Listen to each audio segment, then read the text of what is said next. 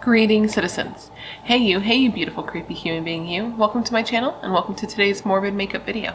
I'm so happy we could meet like this. I'm so happy that somehow in all this that we have going on in this world today, you and I were able to find each other on this crazy, crazy planet that we call home. My name is Brittany or Bratterstein, whichever you prefer, and today we're going to be discussing the murder of 22-year-old Muhlaysia Booker. Muhlaysia Booker was a transgender woman who was violently assaulted in 2019, and this assault was videotaped and went viral on the internet. So Muhlaysia, she survived this mob-style attack, which was just horrifying. We're going to get into that. And then she went on to be found dead, face down, in the streets of Dallas 1 month later. But before we get started, if you have not yet had the pleasure, please make sure to join the Brat Pack by subscribing and ringing that bell. I put out a new video every single week, and I would love to hang out with you. Yes, you, specifically you, but I can only do that if you join the Brat Pack and become one of us. One of us, one of us, one of us. And you can also follow me on Facebook, Instagram, and Twitter. They're all Bratterstein, but no pressure. So guess what, guys? Today's video is sponsored by Dossier. If you are not familiar with Dossier, which if you've been here before, you definitely are, but if you're not familiar with Dossier, you're about to get familiar with Dossier. Dossier is a fragrance company that creates luxury scents, but at a fraction of the luxury price tag, where most luxury perfumes can cost anywhere from $50 to hundreds of dollars. As I always say, how dare they? Dossier's perfumes range from $29 to $49, and they offer bulk deals with up to 25% off and also free shipping for 3 or more bottles, which is a deal that I know sounds too good to be true, but I promise it's not. This is real life right now. Okay, the first scent I got to share with you guys is Aquatic Peony. You can already smell it in the box, and it's inspired. I know what it's called, but I can't pronounce these words. It's inspired by Giorgio Armani Acqua di Gioia. A day perfume. I'm not a cosmopolitan, you know what I mean? But even though I'm not a cosmopolitan, when I say that this scent takes me somewhere, it smells like fresh, but pretty. It's really hard to explain. Basically, it smells like a rich person would be wearing this perfume. That's the vibe that I get from this scent. And the other one I got is one that I've gotten before. I've gotten it once, I've gotten it twice, I've gotten it 100 times. It is Citrus Green Apple, and it is inspired by Dolce & Gabbana's light blue perfume. And this one just, it's, if you know, you know. The girls who know, the girls who, what do the kids say? The girls who get it, and the girls who don't.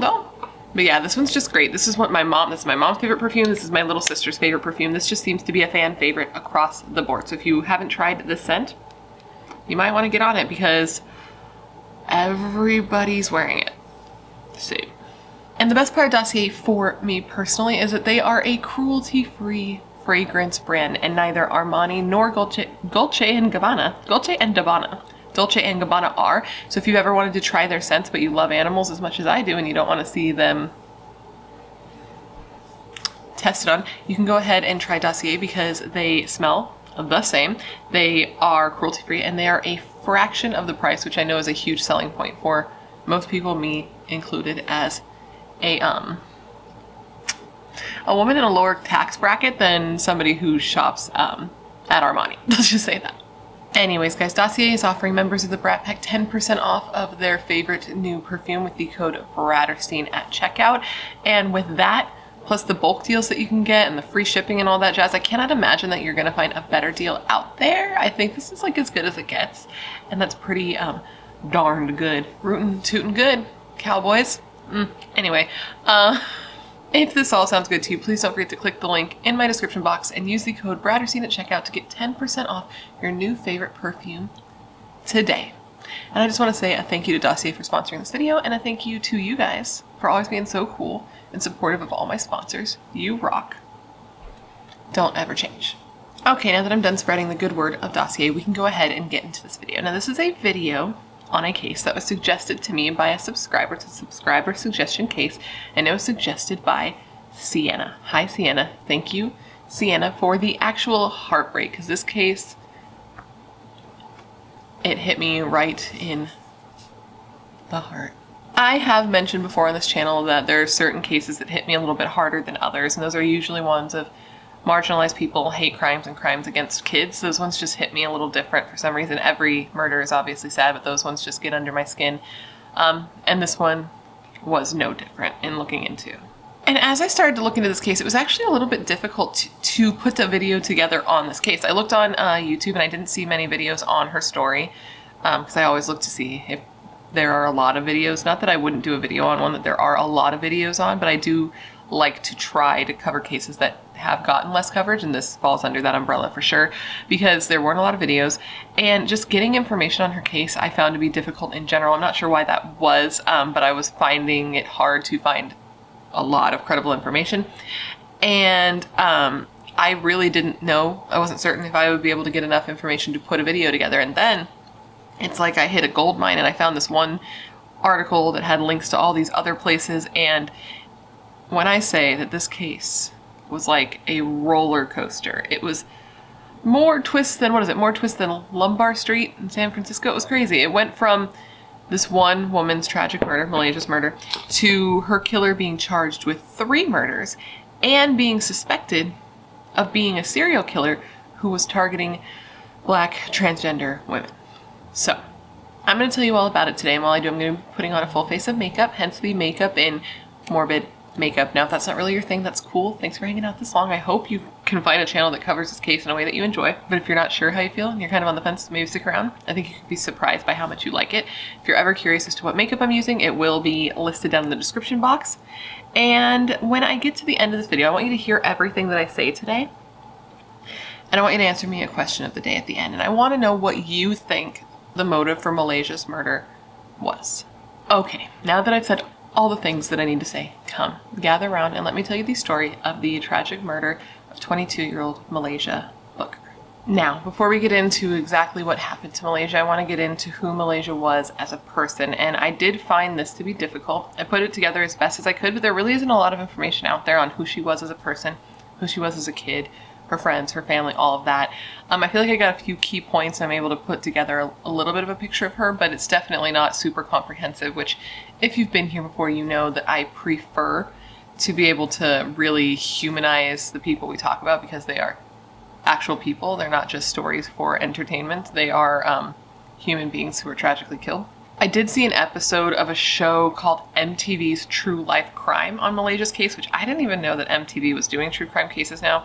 But apparently they are, and I watched this episode. I actually had to pay for it. Like, you couldn't just watch it, so I paid for this episode and I watched it, and it did include some interviews with friends and family in Muhlaysha, so I was able to put a little bit of a picture together, and I'm going to do my best here now. Muhlaysia Booker was born in South Dallas on January 14th, 1997, and she was the second-born child to her mother, Shantae, and her father's name is Pierre. And just for the record, in some reportings, I see her mother's name as Shantae, and in some, she's named Stephanie, but I believe her name's actually Shantae. But anyways, Muhlaysia was described as a ball of energy, just filled with life as a child. She loved school and was considered the class clown, but as she got older, she had to deal with a lot of bullying in her life. She did her best to stay strong, or at least seem strong, in the face of any ridicule she received, but she was described as a jelly bean, hard on the outside and soft on the inside.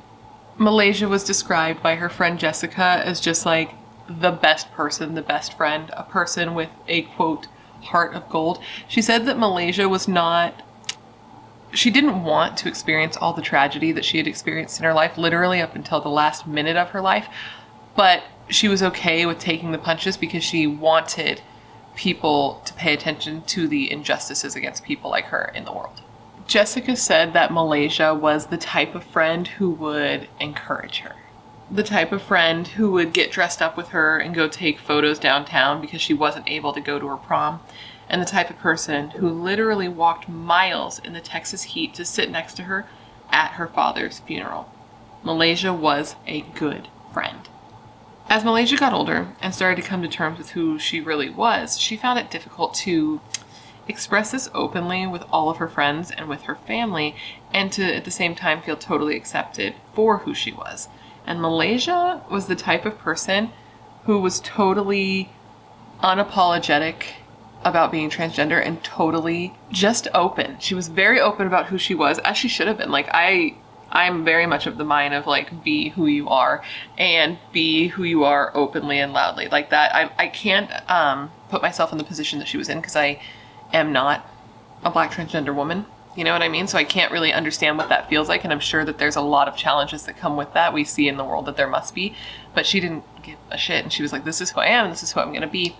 And this was hard on her family. At the time that she was killed, her and her mother were actually not speaking. Her mother was finding it very difficult to accept that her baby was a transgender woman.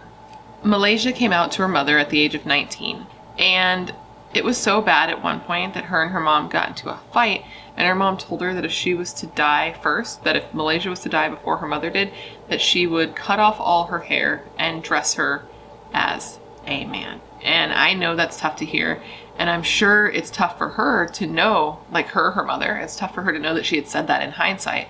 But she said that she has come to honor her daughter's truth because of how hard she fought to be herself, and because of the fact that she literally paid the ultimate price just to be who she really was. Later, in hindsight, which is always 2020, it's always easier to put things into perspective after you can see a full picture. But either way, after everything happened, her mother described her as courageous, and she said specifically of her daughter's courage and her daughter's journey to be who she really was, and I quote, "She was willing to die behind it.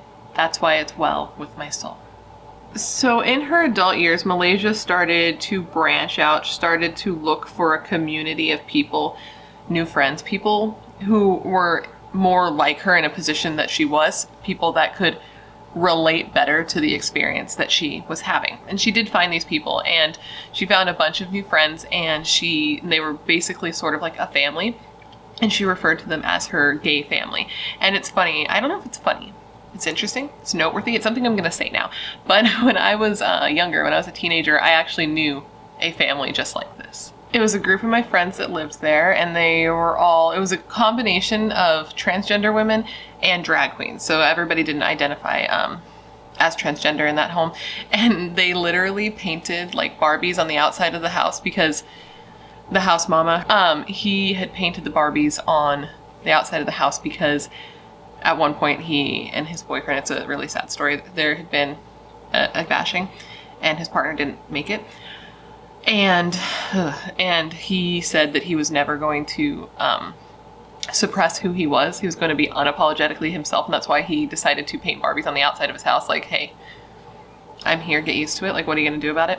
But anyways, it was just like such a fun house. It was a house, everybody lived together, they had frequent parties, and it was the most welcoming environment you could ever be in your life. There was John Anthony, the house mama, and there was a house papa, and they literally welcomed in any person who needed a place to stay. Anybody who felt unloved, unwelcome, unwanted, anyone who just needed help, like getting through their lives, being who they were, they let in with open arms. And it was like the best group of people. They would just bring everyone in and make them feel protected and accepted, and this is what Muhlaysia found in her new group of friends. This family helped her feel very safe, accepted, secure. She felt very elevated and was honestly really happy and feeling free, especially by her gay dads, which she had a few. Muhlaysia was the type of girl who wanted to be well-known, wanted to be famous, wanted to be a celebrity. She wanted to do broadcast journalism. She just didn't want an ordinary life, so she started building up a, quote, fan base on the internet. I believe Facebook was her platform of choice, and she would do frequent like live chats on there, and she called them Muhlaysia's Live Room, and she would just get on there all the time and talk about her life, her experiences, her day-to-day, just everything that was Muhlaysia, and people really seemed to like her, and she ended up with a following of like 20,000 followers on Facebook. Now we're gonna fast forward a little bit to May 18th, 2019 at about 6:40 a.m. when police receive a call, and they're dispatched to an area, an isolated street near a golf course, and they were sent out there because there were reports of gunshots. As they arrived to this really secluded area, it was an area tucked away on a street that didn't really have any street lights. It was pretty isolated. It was a street that at this time of day, in the middle of the night, it would not be well traveled, right? And when they got there, they found 22-year-old Muhlaysia Booker lying face down in the street. She had been shot to death.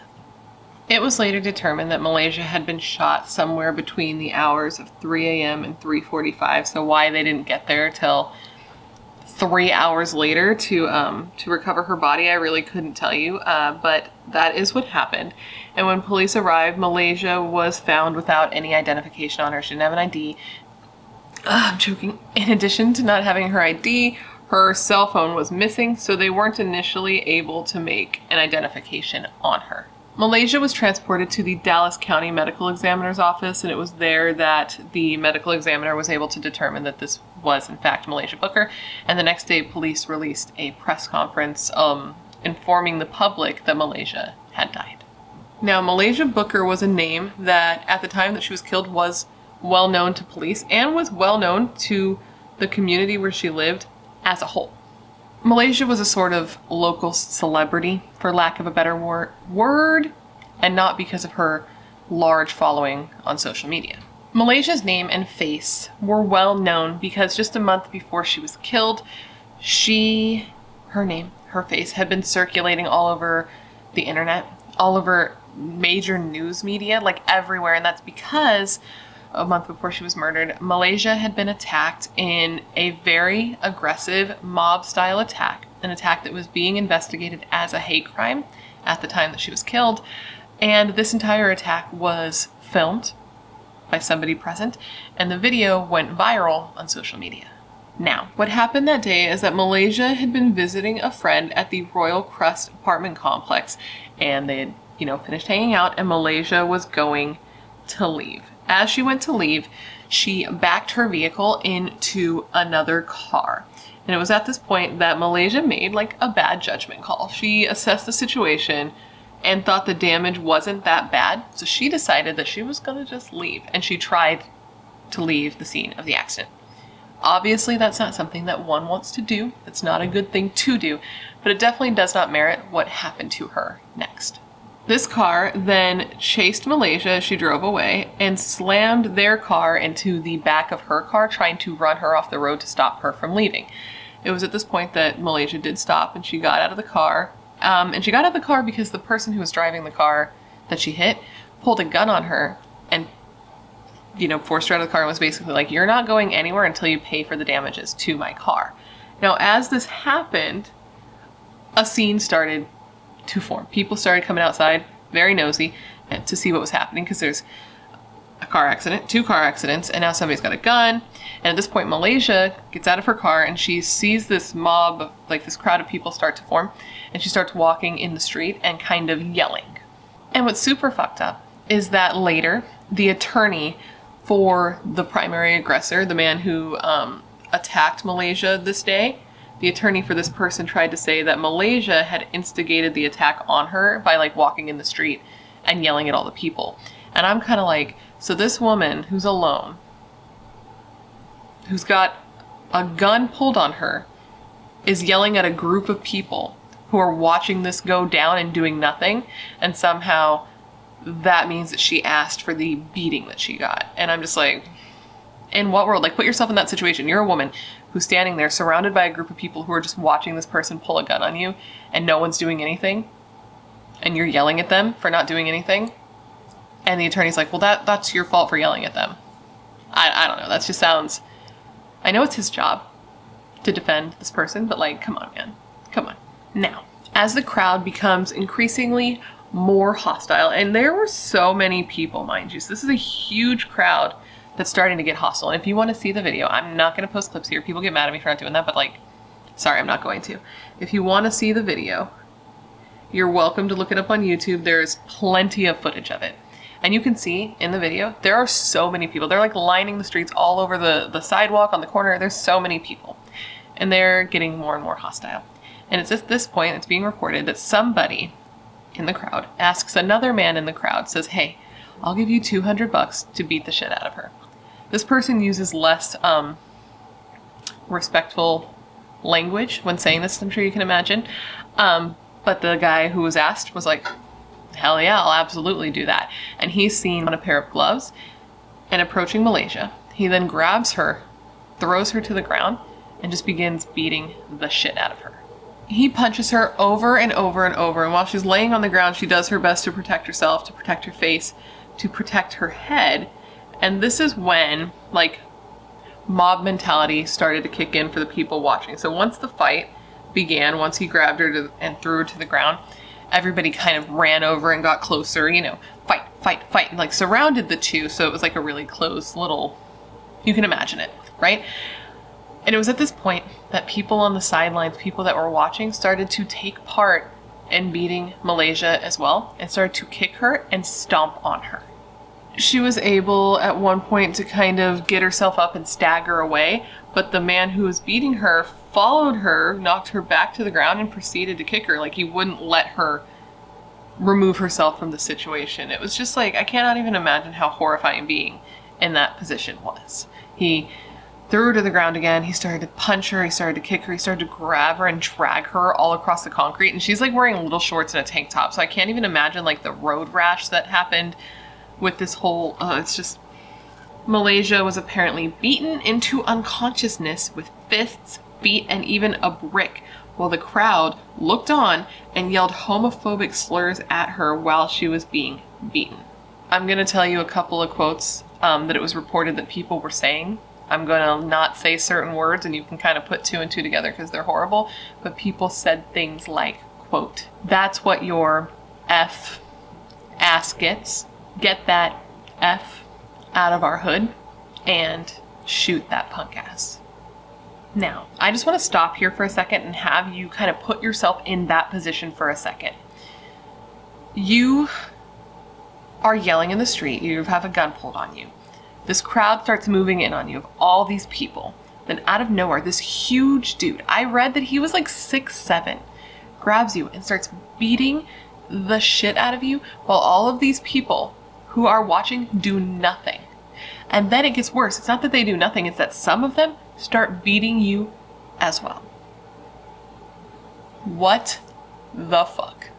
And then later for the attorney for the guy that's beating her to literally say that she asked for this, that she brought this on, it's mind-boggling. Because I put myself in that situation and I'm like, I can totally see why she started yelling and stuff. It's kind of like when you're in the woods and you run into like a bear or some other dangerous animal and you make yourself big to try to scare them from attacking you. That's what I picture her doing, and then this happens to her. This attack only ended up stopping when a group of women intervened. They went and they grabbed Muhlaysia, who at this point in the video you can see her body's like limp. She's not in good shape, and they drag her to a nearby car to take her to safety. When she's taken to the hospital, and in the hospital she's treated for her injuries, which included a concussion, a fractured wrist, and facial fractures. So Muhlaysia reported the assault to the police, obviously, and she did this while she was in the hospital. And for some reason, even though this assault happened like midday on that Friday, like the sun's really bright in the sky, you can clearly see that in the video, police don't actually interview her till 11:30 that night, and I'm not really sure why, but that note stood out to me, like why would it take so long? But anyway, she tells police about what happened to her, about the attack. She tells police that she knows who the guy is who attacked her, and she tells police all about all of the homophobic and transphobic slurs that were said to her during her attack. Now, as I said, this entire attack was recorded, and the footage got into the hands of a person who described themselves as a blogger and an LGBTQ advocate. And they weren't really clear on whether or not they recorded the video or if they got different footage and spliced it together to make a full video, but they released this onto social media. And they said that the reason that they did this was because there needed to be accountability for those who attacked Muhlaysia, but they also wanted to shed light on how much violence there was towards transgender human beings. This video went on to go super viral. It got millions of views. It was being shared everywhere. It ended up on major news outlets. People were seeing this and they were blown away just because of the sheer brutality that you see in this video, and the fact that you see all of these people standing by doing nothing, the indifference of good men, as they say in Boondock Saints when they're talking about the Kitty Genovese case. They called it hate-based, shocking, disturbing, brutal, and they were just blown away at the just sheer number of people who were able to stand by and do nothing to help. The Dallas police lieutenant said of this, and I quote, "This case is certainly disturbing. The video shocks the conscience of anyone who looks at this video. and it is something that the Dallas Police Department takes seriously.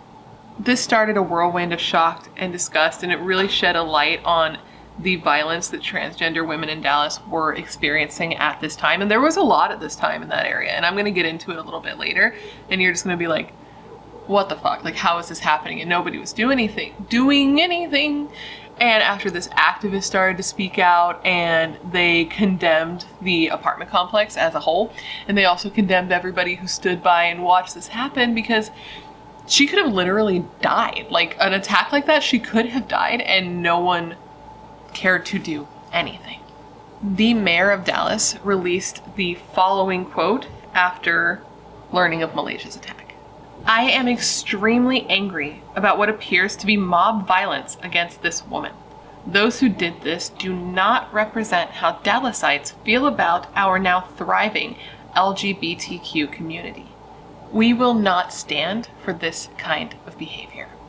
A neighbor of the apartment complex, a woman named Olinka, said of the attack, and I quote, "I want to say to those who live in the Royal Crest community, y'all are better than this. This act of mob violence was vicious and uncalled for."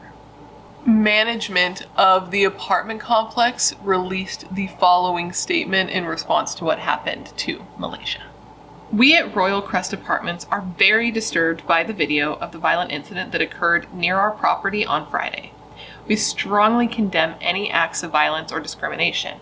While neither the victim nor the attackers were residents of the property, and the incident appears to have begun with a traffic incident, we are working to obtain all available surveillance video to assist the Dallas Police Department in their ongoing investigation. We are grateful for Dallas Police Department's diligent arrest of the suspect. Our prayers are with the victim, and we will continue to work with law enforcement to prevent violence in our nearby communities."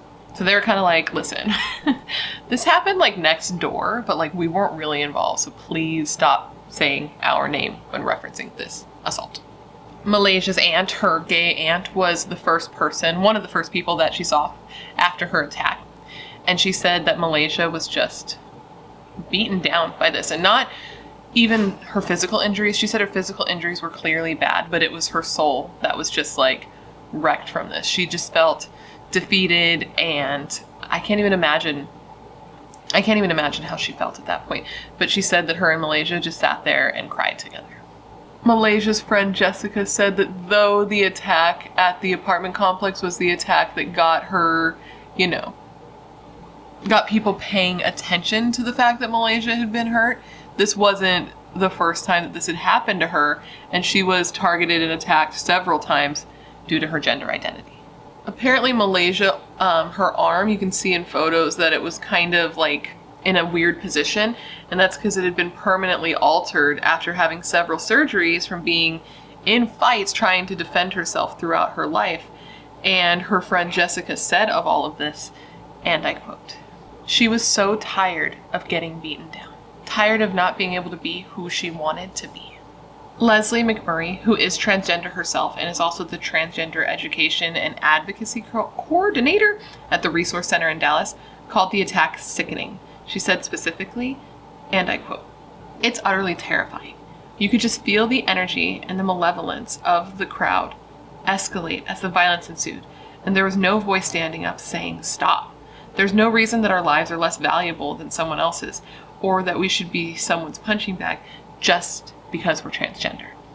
Muhlaisia's father, Pierre Booker, said that the people who attacked her were cowards, his quote, and to that I say, yes. And he said that due to the attack, his daughter was traumatized, highly traumatized. And he says that he was just so upset and having to sit and watch what happened to his child. And I can't even imagine that, sitting back and watching your child be beaten by that many people and having all those people just stand by and watch. That sounds horrifying. I would just always be so scared for her. And her grandma, Muhlaisia's grandma, said that she hopes that the people who attacked her become better people. I guess she said that she prays that they learn to accept all people the way that God does. A week after her attack, Muhlaisia attended a rally in Dallas, and this was a rally that was aimed at education and acceptance for transgender human beings in Dallas because of the way that they had been treated. And at this point, Muhlaysia had sort of become like the face for this movement. She didn't like try to become that, but she just did become that because of how publicized her attack was. And she said at this rally that she was just thankful to be alive. She said specifically during this rally, and I quote, "This has been a rough week for myself, the transgender community, and also the city of Dallas. This time I can stand before you, where in other scenarios we are at a memorial." Which, that quote right there, it's used in so many articles about what happened in Muhlaysia. And I see why, because it is so eerie in hindsight knowing what ends up happening to her literally just weeks later. She continued saying, quote, "This time it was me. Next time it could be someone else close to you." Apparently Muhlaysia was really nervous about being sort of the face for this movement and for speaking out so much. She knew it was the right thing to do, which is why she did it. But it made her nervous because not all the people who assaulted her had even been arrested by this point. There were still the people on the sidelines who had been kicking her in the head that police were trying to locate. So she was freaked out thinking that these people were going to see how much she was talking out and be pissed and want to hurt her. And apparently she kept telling her friends that like, someone's going to kill me. These people are going to come back and they're going to kill me. And again, that's just such eerie foreshadowing for her life. Police were able to track down Muhlaysia's attacker fairly quickly, at least the main attacker, the primary aggressor. They were still canvassing the area looking for leads to try to find the other men who attacked her in the video. But they were able to find the main dude, and this was a 29-year-old man named Edward Thomas. When police tracked him down, he was just hanging out at a friend's house. He was chilling, not killing, and he was hiding out at this house. And when he was arrested at this home, he was found with an illegal handgun in his possession. I think it was stolen. So that is not good, because clearly this is a violent man based on what we have seen him do to Muhlaysia, you know what I mean? So he was arrested and he was charged with aggravated assault. And when police asked him like why he did what he did, like, "Sir, please explain yourself. What do you have to say for yourself, you piece of human shit?" He said basically that Muhlaysia was talking smack in his neighborhood and that he simply could not allow that to happen, and that he didn't beat her as bad as he would have, quote, a real man.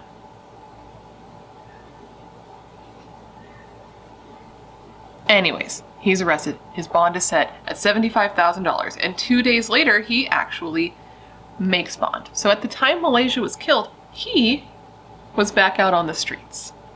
So naturally, this is the first place that police want to look when investigating her murder.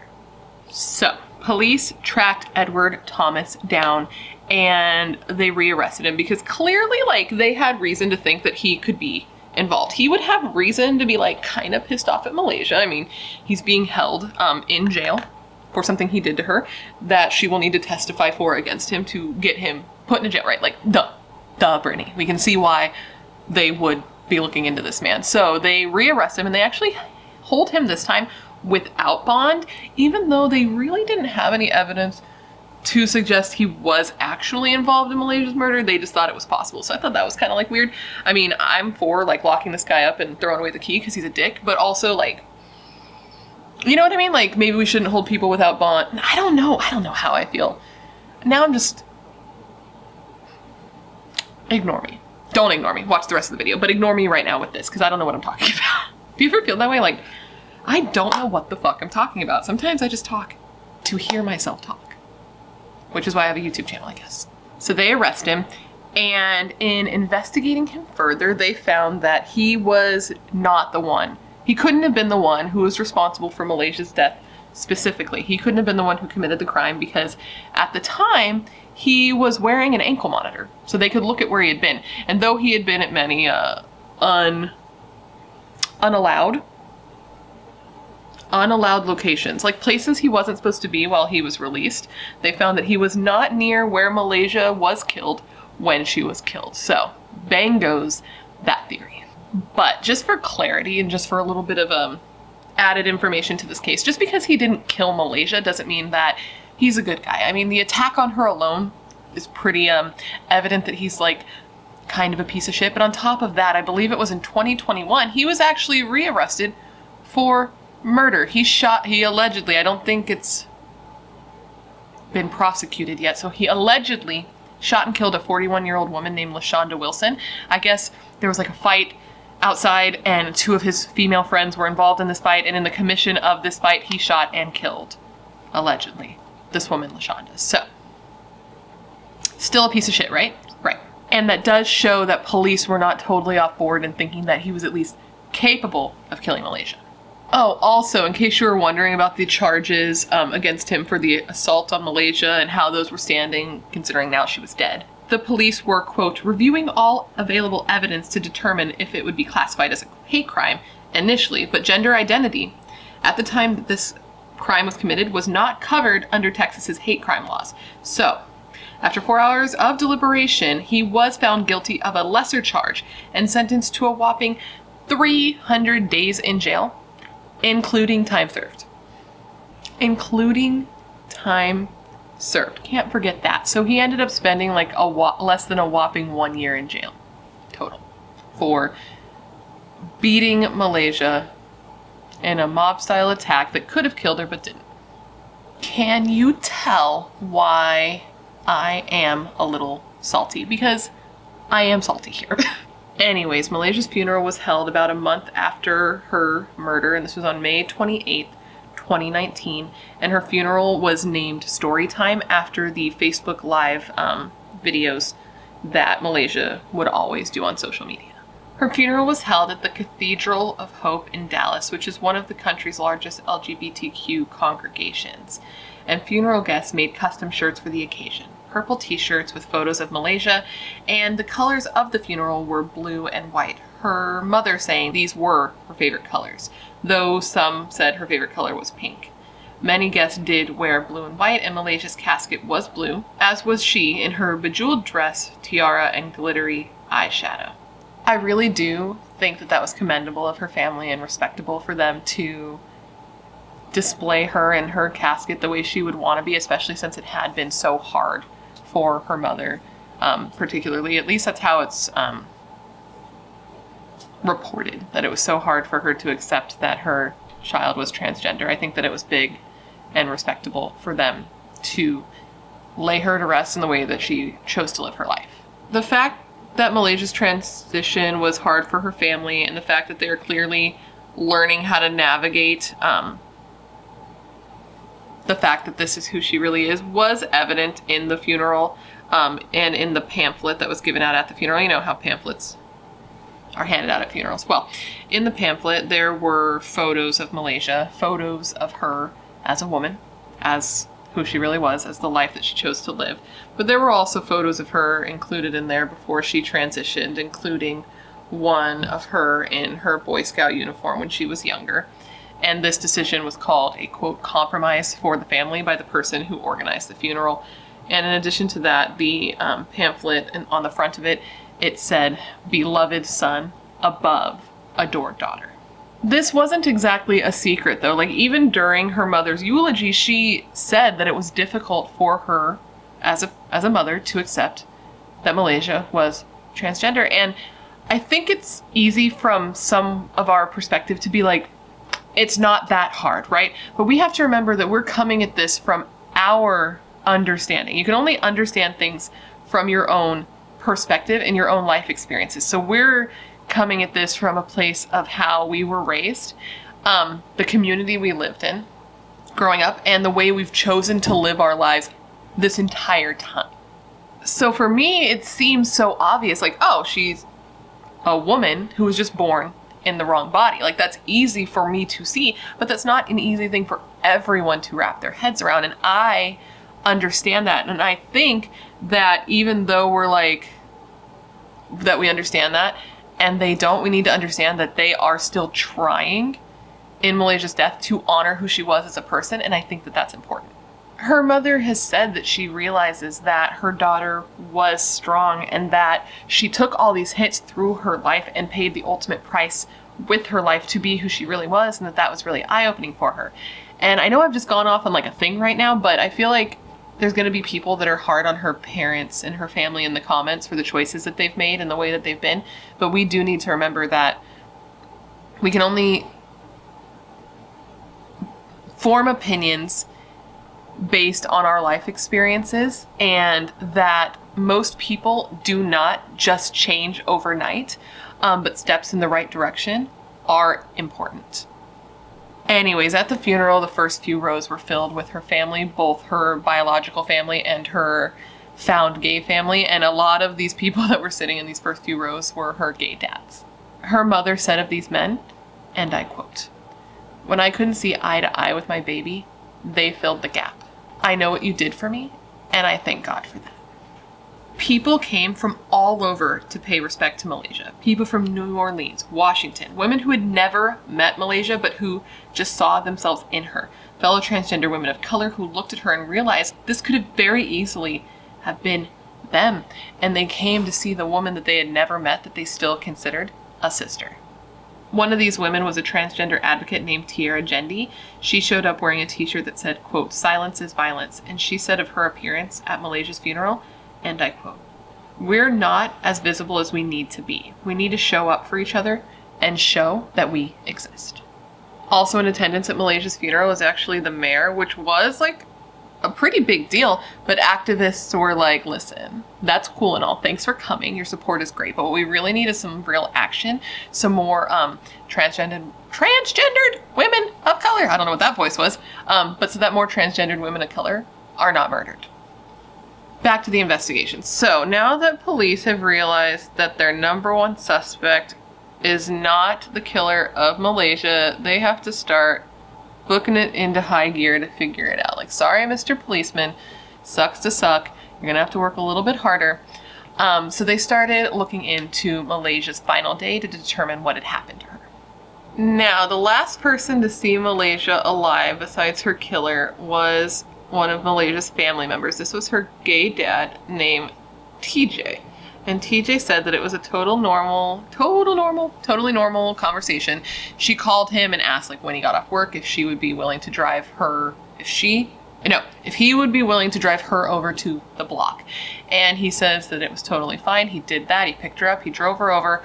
When he dropped her off though, he said that she grabbed his face and she kissed him on the cheek, and that this wasn't a totally normal thing for her to do, and that that was the last thing she did before getting out of his car, and that that thought sticks in his head because it did seem out of character for her. Now, the block was an area where men would go to look for transgender women to pay for sex work, and Muhlaysia was an escort who worked at the block. Now, Muhlaysia had been hurt before doing this work. A man had hit her in the head with like the butt of a gun during one of her encounters. But this was the type of job that she could do while being free to be totally herself. This was a job where it was an easy way to make money, and it was also a job where her presence, her gender identity was expected. You know what I mean? So she wasn't going to deal with some of the harassment that she had dealt with at traditional jobs, because she had had traditional jobs up until she was 21. She had worked in an array of other areas. She had even worked at a fast food place, for instance, but while she was working there, somebody had literally thrown urine on her. So Muhlaysia decided to do sex work as a job. And for clarity, this is actually shockingly common for transgender women to end up doing sex work. Now, I have no issue with this. I don't know if I've ever expressed my opinion on sex work, but as long as it's between two consenting adults and it doesn't involve anyone being, then I'm all for it. Do you, get your money. I have no issue with this. But a lot of transgender women are essentially forced into doing this type of work, and it's considered to be survival sex work. Transgender people are 3 times as likely to be unemployed. And for Black transgender Americans specifically, many of them are living in poverty. So due to a lack of employment options because of their gender identity, and some who are transitioning facing high as fuck medical costs, many transgender women engage in sex work just to get by. And Muhlaysia, being a Black transgender woman, did just that. She worked at the block, and she liked working there specifically because at least the people she worked with, the girls who worked the area, looked out for each other. They watched out for each other. They paid attention to who the girls went off with. They paid attention to the cars the girls got into. And this ended up being very helpful in solving Muhlaysia's murder, because police were able to get a description of the car that she had gotten into that night. It was found that Muhlaysia had been picked up in a light-colored Lincoln from the 28 block of Lago Street in Dallas at about 3:25 a.m. So within 20 minutes from being picked up, she was shot. Police got a warrant for Muhlaysia's cell phone records since her cell phone wasn't with her when her body was found. And they found in doing that that her phone was being used after she was killed and likely being used by the person who had killed her. So, police searched the area where Muhlaysia's phone was pinging to see if they could find a vehicle in the area that matched the description of the vehicle that Muhlaysia was seen getting into the night she was killed.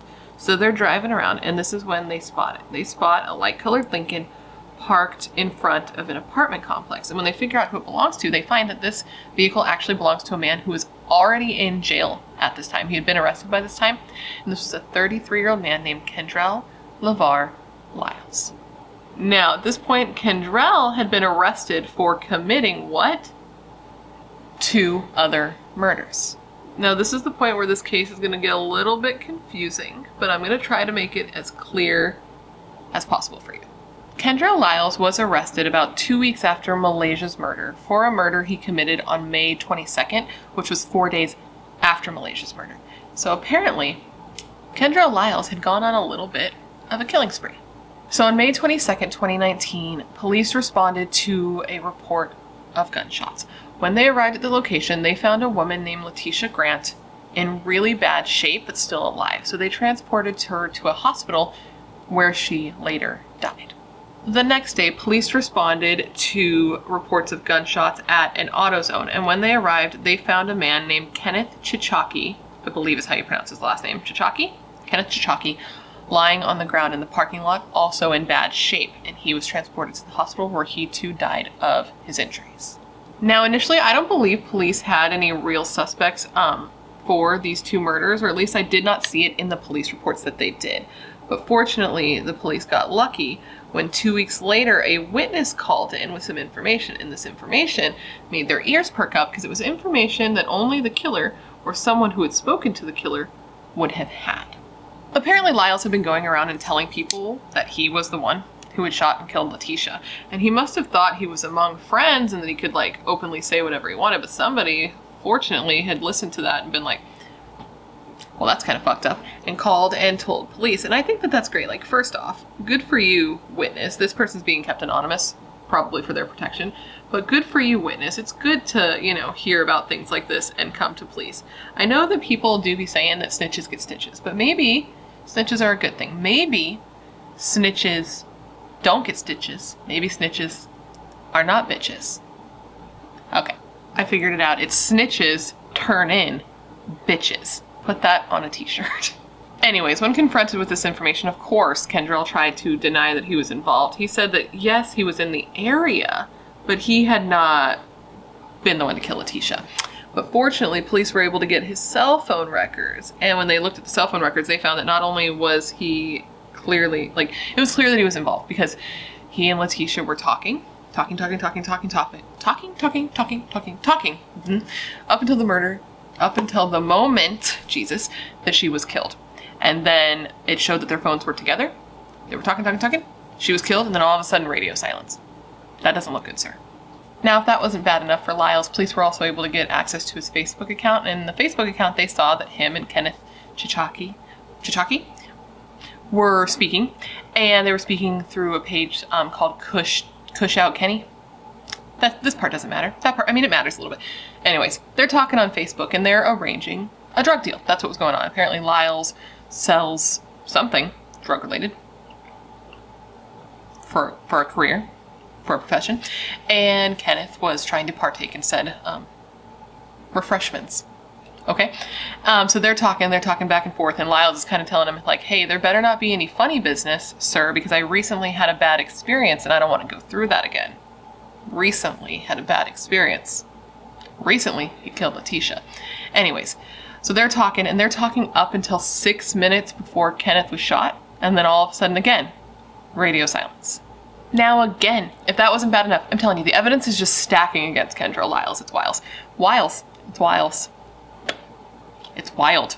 Another witness came forward with information on Kenneth's murder as well. Now, I don't know if this was the same witness because they are keeping it anonymous. And I know that there's more than one witness in this case, so it's possible this is a separate incident.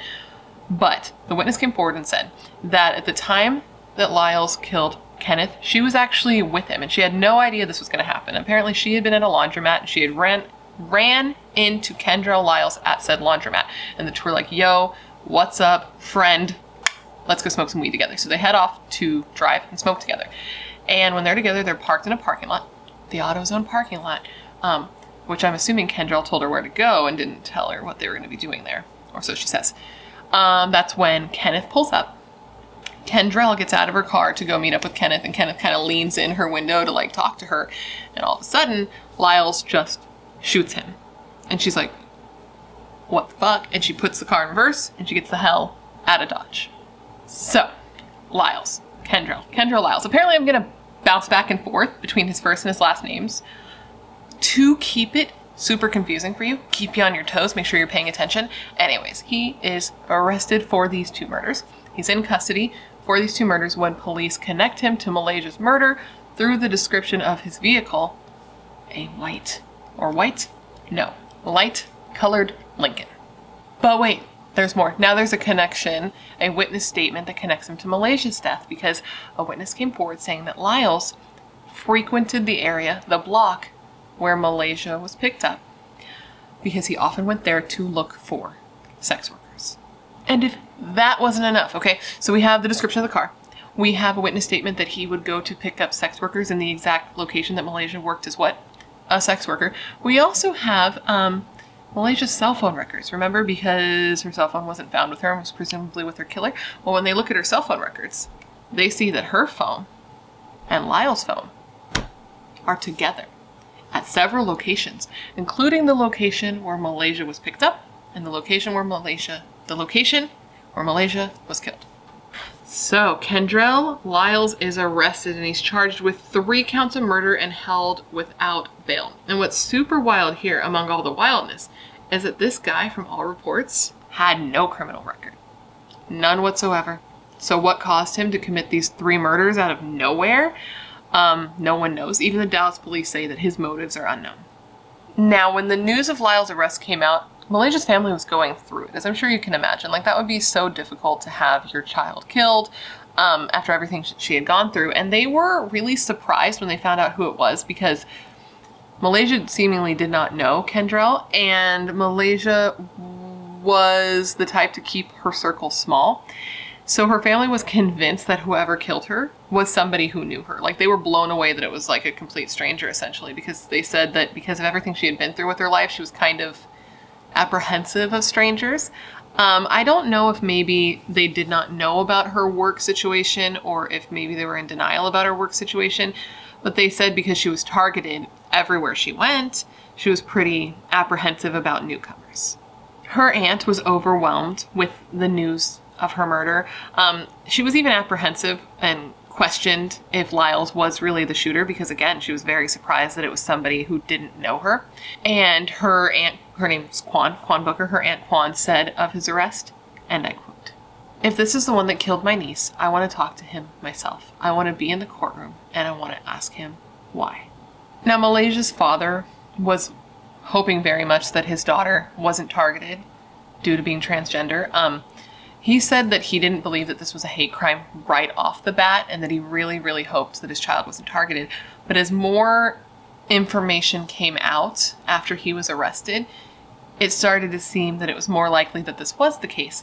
Because though he had been arrested for 3 murders and that only Muhlaysha was transgender of these 3, he was now being looked into as a person of interest in the murder of another transgender woman.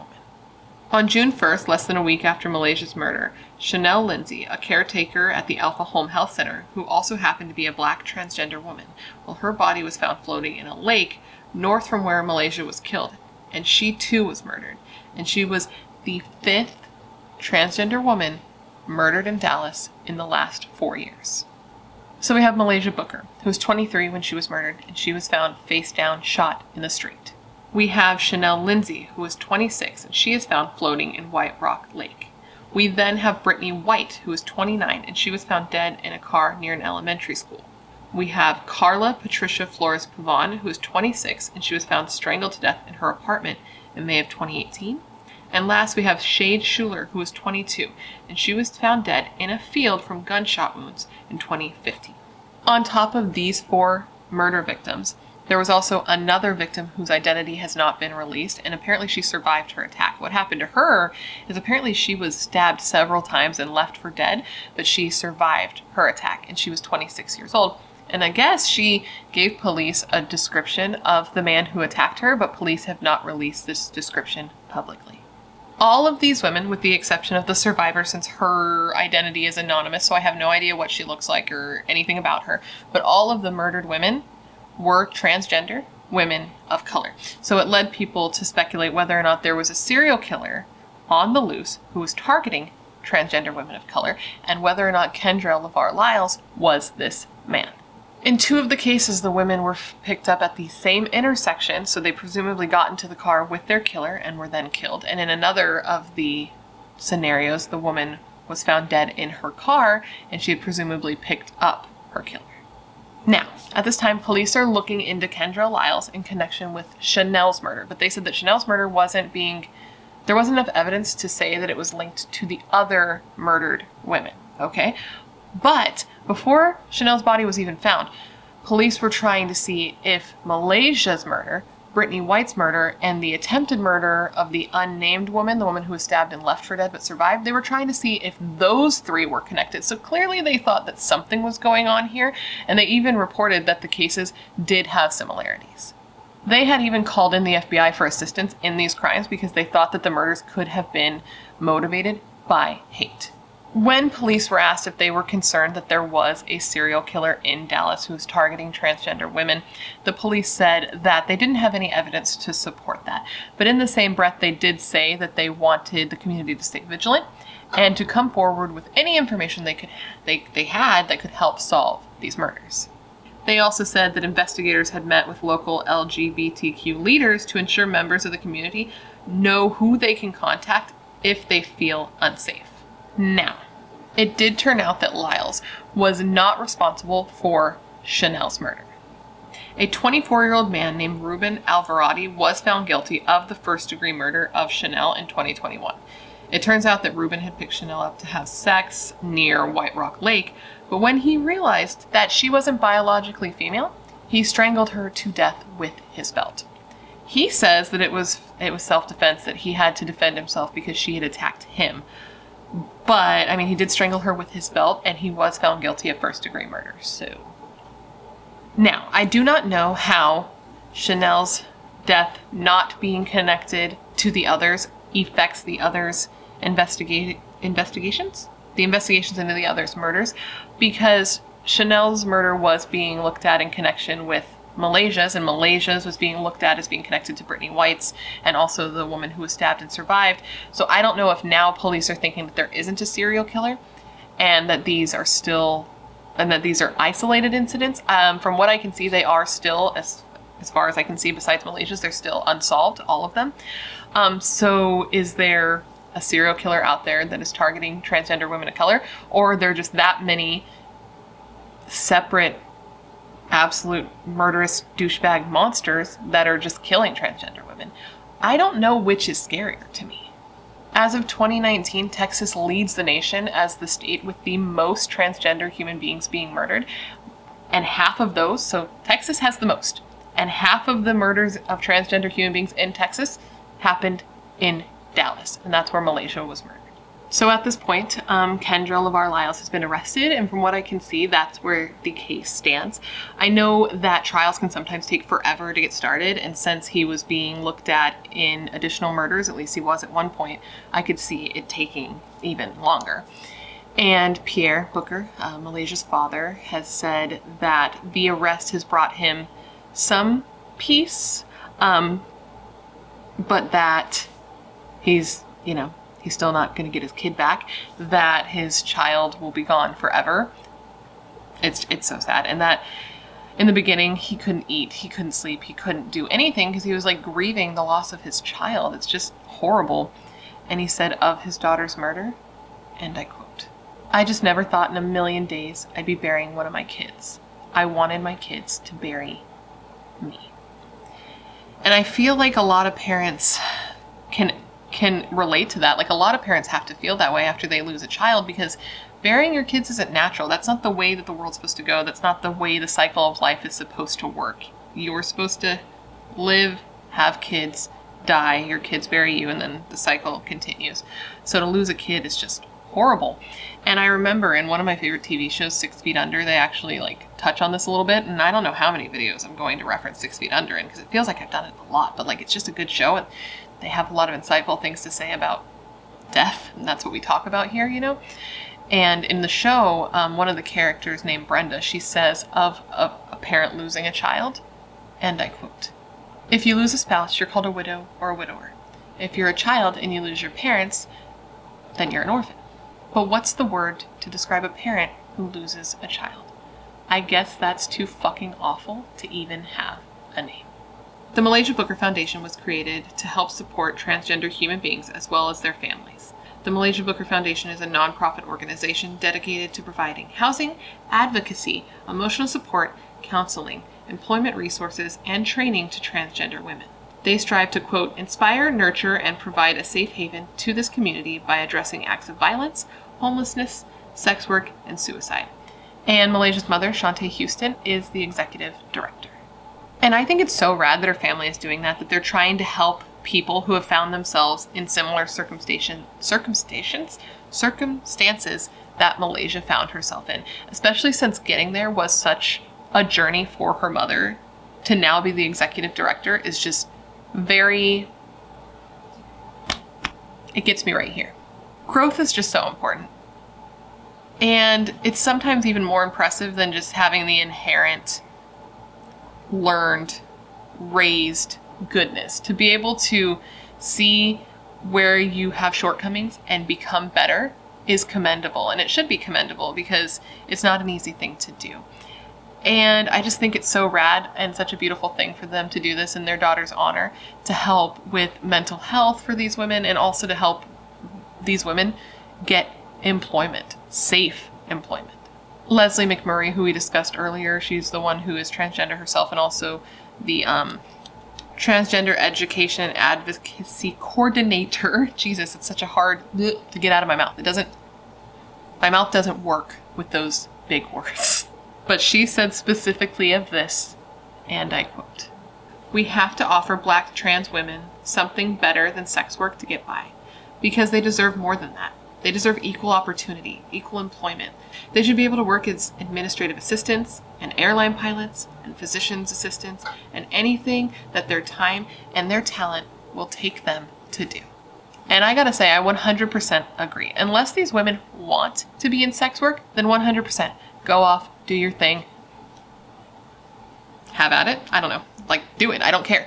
But if this is something that people are being forced into, if this is something that people have to just so they can be able to eat, that's when there's a problem, because people should not have to put themselves in danger just to get by. But anyways, guys, that completes this video. I hope you found it interesting and informative, and it gave you all the information you would want when looking into this case. And of course, thank you for hanging out and remembering Muhlaysia Booker with me today. What happened to Muhlaysia is so horrible. That last month of her life, I can't even imagine what that was like. To go through what she went through, to go through that mob-style attack, to have that many people just watching as you got beat, to have that many people watch as you could have very easily died, right? To just be subjected to that. I can't imagine what that was like for her emotionally, not even just physically, but to see that many people who wouldn't be willing to help you had to have been heartbreaking. So to go through that and survive, okay? And then just a few weeks later to be murdered, and for the two to be unrelated. So there's just that much hate targeted at you specifically. I can't even imagine. That just, it breaks my heart. And I will keep watching for updates on Muhlaysia's case, updates on the trial. I'm very interested to see what kind of sentence Lyles gets. I'm very interested to see if he's connected to the other crimes. And if he's not, I'm very interested to see how these play out, because these women deserve justice as well. And now, considering everything I've told you, I'm going to ask you the question of the day, and that is, what do you think the motive was for killing Muhlaysia? Do you think she was killed for her gender identity, or do you think that that was unrelated? Do you think that there is a serial killer in Dallas that's targeting women, transgender women of color? Or do you think there's just that many unrelated, murderous fucking assholes who are killing transgender women? I guess that's not really a question of the day. These are the questions of the day. So please leave your answers down below for me. And anyways, guys, that completes this video. So please leave down below, please leave me down below any case suggestions that you have that you'd like to see me cover. I've been covering a lot of subscriber suggestions recently because I like looking into the cases that you suggest, because sometimes you open my eyes to more cases that just need a little more light shined on them, like this one. I'd never even heard of Muhlayshia's case, and that's crazy to me because it's atrocious. And so this video shows you that if you leave me a suggestion, I will look into what you suggest. I can't speak English. But anyways, I look into your cases because I know you're filled with good ideas and good taste. Otherwise you would not be here. If you haven't already, please don't forget to join the Brat Pack by subscribing and ringing the bell, because I put out a new video every single week and I'd love to hang out with you. Yes, you, specifically you. And if you want to hang out more consistently, you can follow me on social media. It's all listed down below for you. I have a Facebook page, I have an Instagram, and I have a Twitter and a Facebook group. I would suggest following me there because there's a lot of video shorts and stuff, and it's pretty cool. You get like more content. Yeah, more content. And also there's a link to my merch store where you can get shirts like this one that says "and I quote," because you guys give me shit about saying "and I quote" so many times in a video. So I made a shirt because I'm hilarious. And I want to say one more thank you to Dossier for wanting to work with me on this video, because that's pretty tight. We've been working together for a year now. We just hit the year anniversary the day that I'm filming this. And I think that that's pretty cool, that they support what I do and that you are supportive of them supporting what I do. And with all of that said, I just want to thank you for being here when you could literally be anywhere else in the world. That is tight. You are tight. Please stay safe and be a better person than you were yesterday. At least be better than pretty much most of the people that we discussed in this video. Okay, be better than them. And I hope to see you in my next video. Bye.